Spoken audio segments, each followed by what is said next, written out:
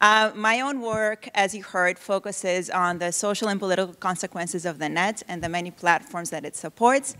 Lately, I've become interested in structures of feeling, soft structures of feeling, or affect and civic engagement. And so this is what I would like to talk about today through going over some work that we've been completing on structures of storytelling and Twitter. With my colleagues at UIC, we've been tracking sentiment expression online and following tags including Egypt and the events surrounding the resignation of Hosni Mubarak in early 2011.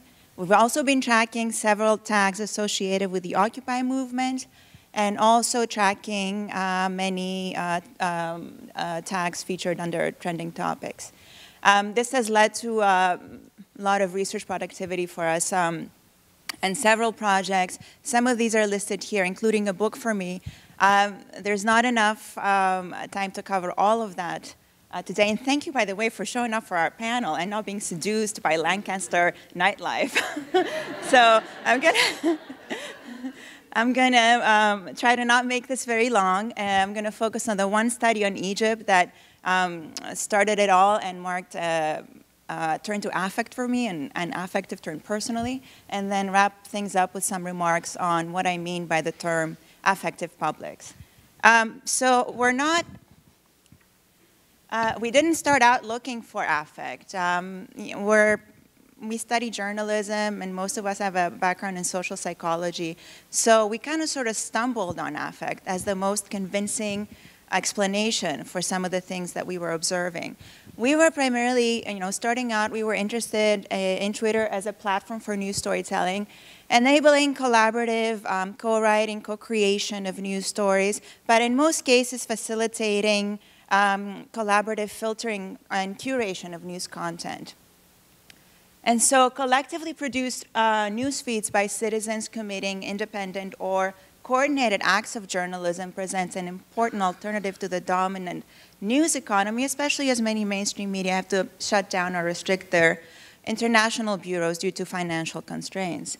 And also in situations where access to media is restricted, controlled, or not trusted, Twitter quickly emerges as an alternative or a primary channel for information sharing and news dissemination. This sort of sums up the premise for a lot of our work. I'm not going to cover all of it. I will focus on some of the points that specifically relate to this conference the most. So obviously we looked at research that examines Twitter as a news reporting mechanism. What I want to focus on is work that researchers have been doing on how Twitter is used in news-breaking situations, in anticipation, or in premediation of events that are happening or are about to happen, thus further contributing and cultivating a culture of instantaneity news reporting. So let me pause here for a moment and talk about the term premediation, because it's so central to how we operationalize our research and also how we interpret our findings. We borrow the term from Richard Grusin, who developed it to describe the form that events take on before they turn into stories. So this aspect, this distinction was very interesting to us. Grusin makes the point that premediation is very rich in affect, and it's dominated news storytelling post 9/11, especially in the US. And he points to the news scroller that's become a permanent fixture of news storytelling, especially post 9/11, as an example of premediation in news and also as an aspect of news that further accentuates this obsession with instantaneity. The platform functions as an ambient, always-on news environment, and Alf Hermida has done some excellent work on this.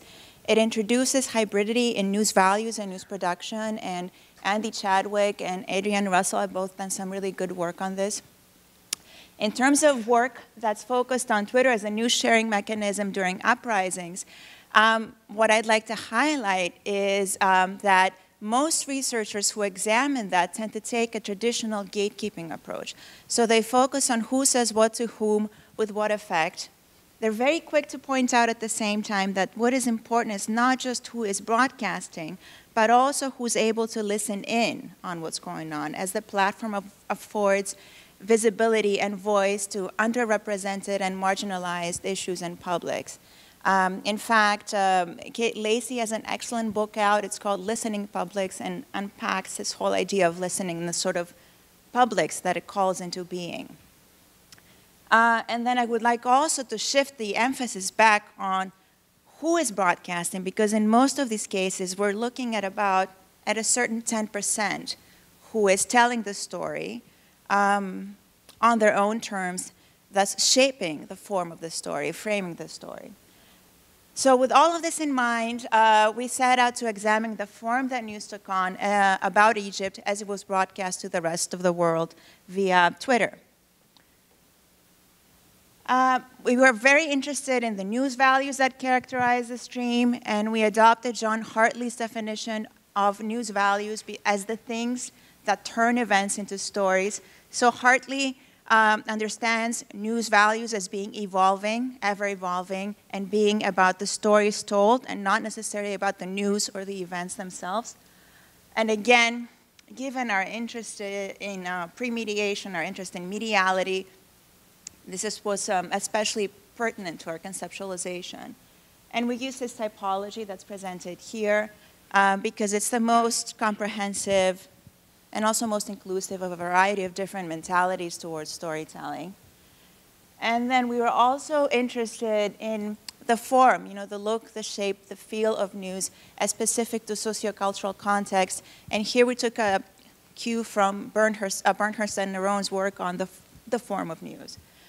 For this one, our research questions were very specific and general. We wanted to know what news values were present in that particular stream. And we also wanted to get a sense for the form that storytelling took on as it was broadcast during the time of the uprisings. Our method, we utilized the mixed methods approach. This was an adventure into big and deep data analysis.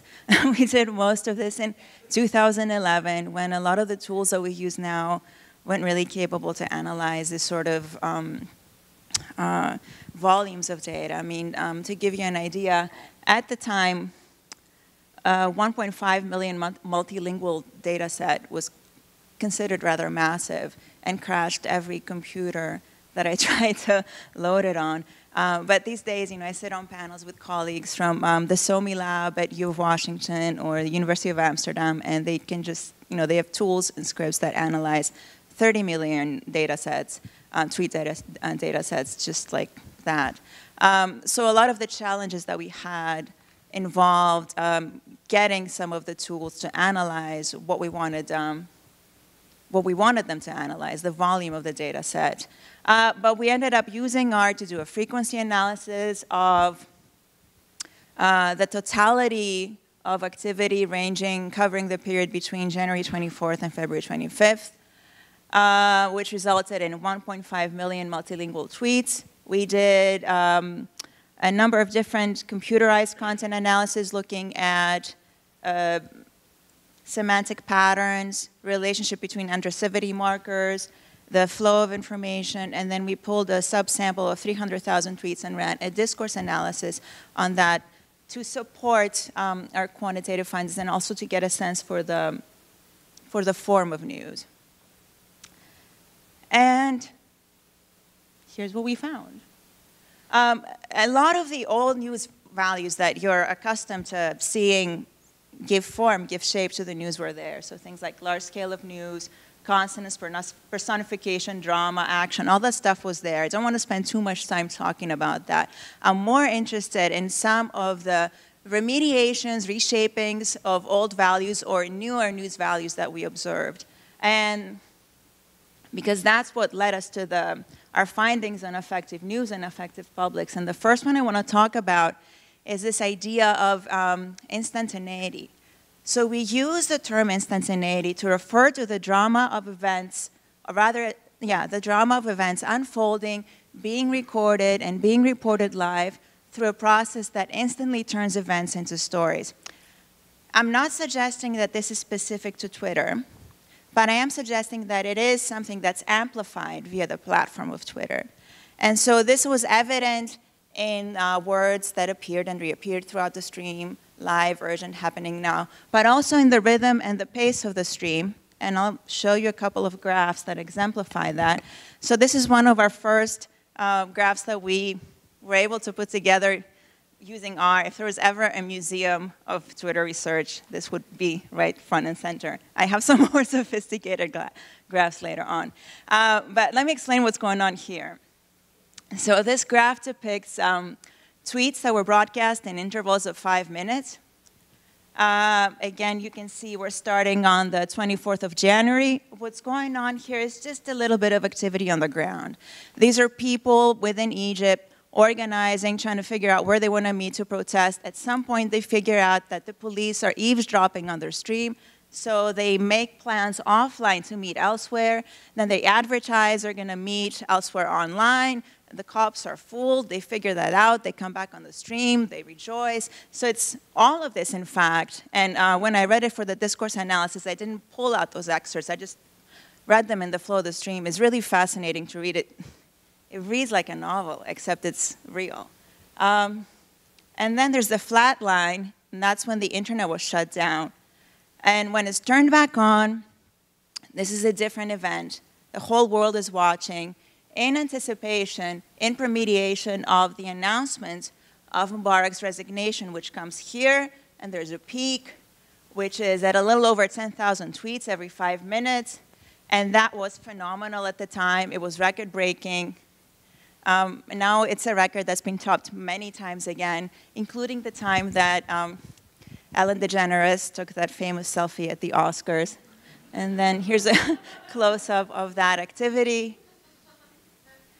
And then a chart that depicts our findings, like the total volume of tweets. So the blue lines reflect that. And you can see that the peak is reached at the time of the announcement at a little over 160,000 tweets. The green lines depict the total volume of retweets, which was very high for this particular stream, meaning that, indicating that the level, the spreadability of data was very high, thus lending support to our conclusions about instantaneity. Also, the red lines depict the total volume of @replies, also fairly high for what we're accustomed to seeing, again, showing that people were very vested in telling their story and getting their story out quickly.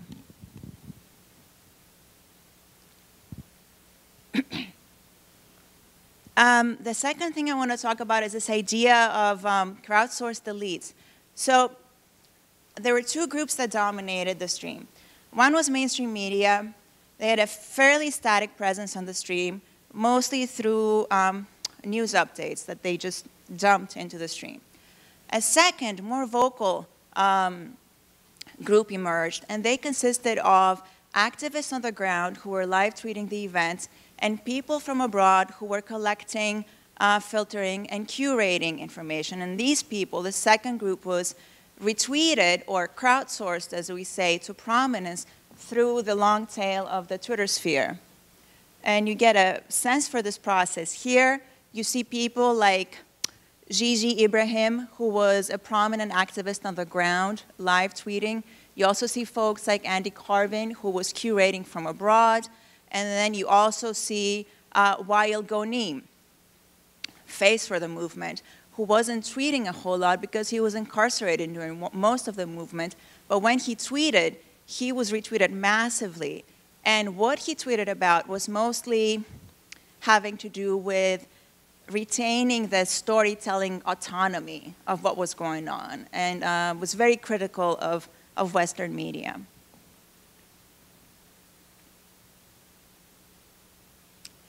The third thing I want to talk about is this idea of solidarity that dominated the stream and was evident in tweets that appeared and reappeared throughout. I'll read you some examples, things like, it's time to come back now and join your fellow brothers and sisters, or if the dove is a symbol of peace, the Twitter bird is a symbol of freedom, or Muslims and Christians work together in a new Egypt, and Libya and Egypt, one hand together, revolution until victory against all dictators. These typically ended with a link to additional content, a photograph, a blog post, a live stream, or just a list of several tags for users to follow. And they're also evident in the semantic map that we constructed of the words that appeared most prominently on the stream. And then the lines between the words depict the connections between the words. The more thick the line, the more dense that connection.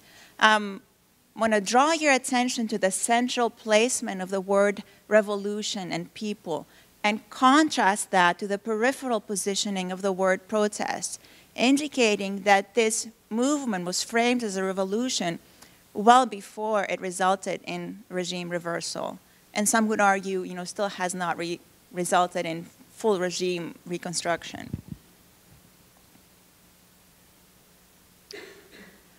There we are. The last thing I want to talk about is this idea of ambience, which we define as the constancy and continuity of an always-on news environment with a pulse of its own that's organic, that's collective. It's like its own event with its own life cycle. So you may think of the event as it's going on in the ground, the event as it's being broadcast on TV, the event as it's being reported through print media, the event as it's being broadcast via Twitter. And of course, I'm alluding to the seminal Lang and Lang study of MacArthur Day in Chicago in the 50s, where they compared the experience of people participating in the parade in the streets to the experience of people watching the parade from home on their TV sets, and found that people who were participating in the parade recalled an event that was chaotic, disorganized, impersonal, whereas people who were observing, who were watching the parade from home, recalled an event that was very organized, very warm. They felt very close to the general. So it's this idea of mediality and the shape, the form that the mediality of a platform gives to a story as an event is turned into a story that I'm particularly interested in. But in terms of ambience, this was evident in the rhythm and the pace of the stream. So at times like these, during the peak, for instance, there's no new news going on. It's the same news being reported over and over again. This becomes even more evident as you see some of these excerpts. So it's the same news repeated over and over again, retold in a subjective manner, driven by affective reactions to what is going on. All of this sustaining an always-on presence for the movement, an online home for the movement that is effectively driven, which led us then to describe the form of news as affective. Now, I know I don't need to go over the definition with this crowd, which is a new thing for me, because typically I talk about this work to a crowd that's more political communication oriented. But what we saw in the stream was a lot of intensity, or a lot of intensities. And this was present in the rhythm and the pace of the storytelling that was instant, emotive, phatic, gestural, took the form of nodding along, humming along, half-formed sentences. Was also evident in the repetition, the retweeting that set the pace for the stream, created almost, a rhythmicality, a musicality for the stream, and fueled this intensity. I think of it a lot like the chorus in a Greek tragedy. And what the chorus does in a Greek tragedy is they take a word or a phrase and they repeat it over and over again for emphasis and to drive the main point home. And it's very similar to what was going on here. And then also was evident in this combination of oral and print cultures of storytelling. So we saw a combination of the broadcasting conventions of storytelling with interpersonal conversation practices of storytelling, a true reconciliation of what Walter Ong might describe as a primary and a secondary orality into what I've written about elsewhere as a digital, and described elsewhere as a digital orality. So news, fact, drama, opinion, and emotion blended into one to the point where telling one from the other was not possible, and doing so kind of sort of missed the point. So what does all of this mean? For us and for this study, What's very important to emphasize is that affect is not an event, obviously.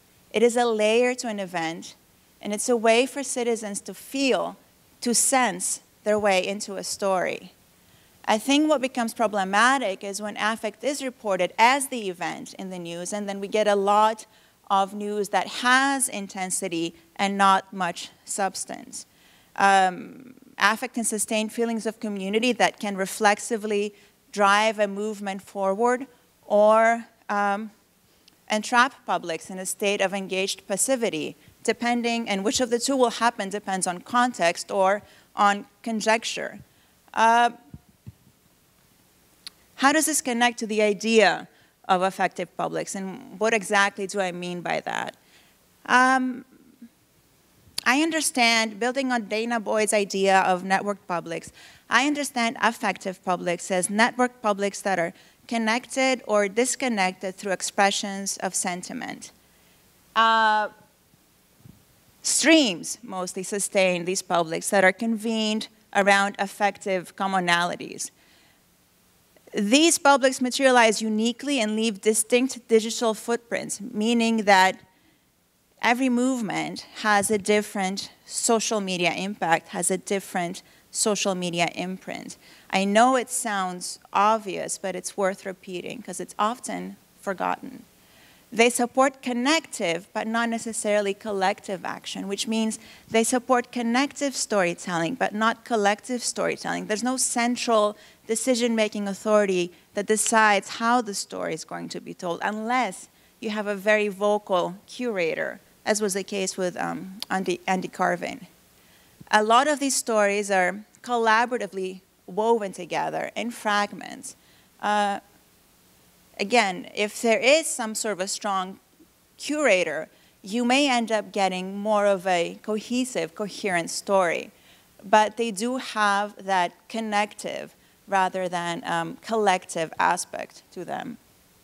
They are powered by affective statements of opinion, fact, or a blend of both, which in turn produces ambient, always-on feeds that further connect and pluralize expressions in regimes that are democratic and non. And they typically produce disruptions or interruptions of dominant political narratives by presencing, by making visible underrepresented viewpoints. Their impact is symbolic. The agency that is claimed is semantic, and the power that they afford is liminal. So a lot of times we're swayed by the virality or the spreadability of information on social media, and we expect that because there's a lot of quick movement online, that change is going to follow and it's going to be quick, and when that doesn't happen, we are disappointed. But it's not the media that have let us down. It's our own expectations of these media that have misled us.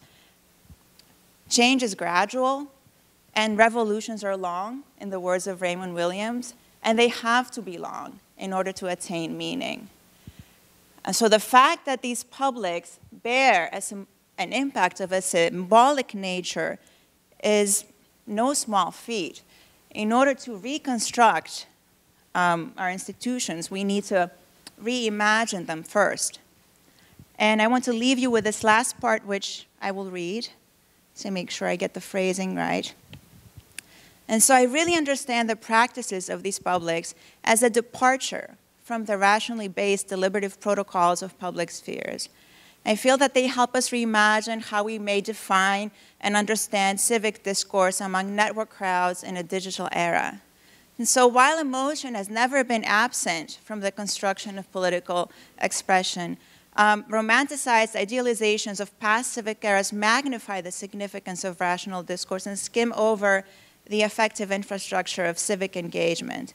So my effort here involves synthesizing research findings to present a theoretical model for understanding affective publics as public formations that are textually rendered, that are discursively called into being through emotive expressions that spread virally through network crowds.